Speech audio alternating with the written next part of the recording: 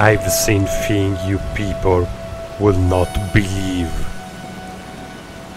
I've seen mods where you can be enslaved by vampires. Yes? Where you can get cocooned by spiders. You are in a cocoon! Isn't that your worst nightmare ever? Where you can find yourself inside the stomach of a dragon. I'm falling into the Alduin's stomach! But this is too much. This crosses a red line. This mod will bring to Skyrim the worst of all evil, the Taxman.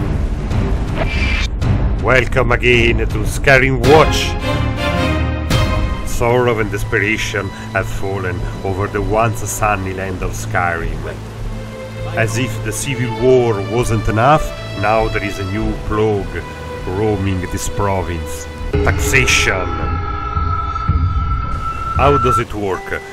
Once you install Simple Taxes by Matthias Wog, you will get this MCM menu. From here you can decide how much fiscal pressure will be put on you, something which doesn't happen very often in real life.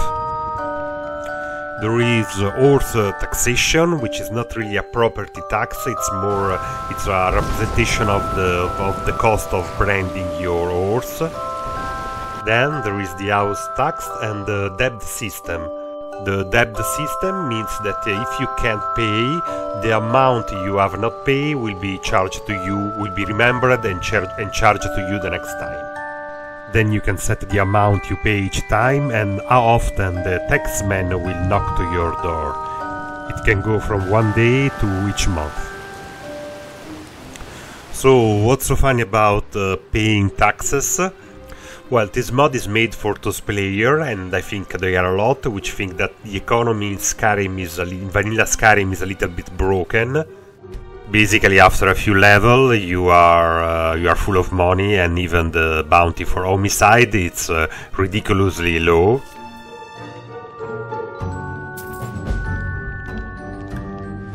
So Simple Taxes add a kind of drain. It constantly drains your gold away. This way you won't get rich so easily, and the money and looting will be more meaningful. Then it's realistic. We all talk about immersion in the game, and so why some form of government taxation is absent. In medieval ages they didn't have income taxation, there was no way to record personal incomes, so they had mostly custom and property tax. So here we are, even the mighty Dragonborn, defeater of dragons, has to submit to the will of a voracious government. Be it the Imperials, which have to support their imperial bureaucracy, or Alfric Stormcloaks, who needs your money to rise his rebellious armies. There is a lot of excitement about this mod and a lot of new ideas and development. In the latest update has been implemented the immersive taxation system, which means your taxes won't be deducted automatically, but taxmen will come to collect. Not Elia, sorry, but just the basic courier, for now at least. And if you can pay all the money, a bounty will be put on your head. Another cool idea would be to implement different taxation levels for each hold in Skyrim, and maybe if you fail to pay your house taxes, you got locked away, so your property will be put under sequestration by the government until you pay what is due. And then what about followers? Don't they have need too, like your horses? Isn't it strange that you pay those mercenary 500 gold and they follow you for all your life? Well, that's all. I'm sure that Simple Taxes will get less simple and more complex with each upgrade.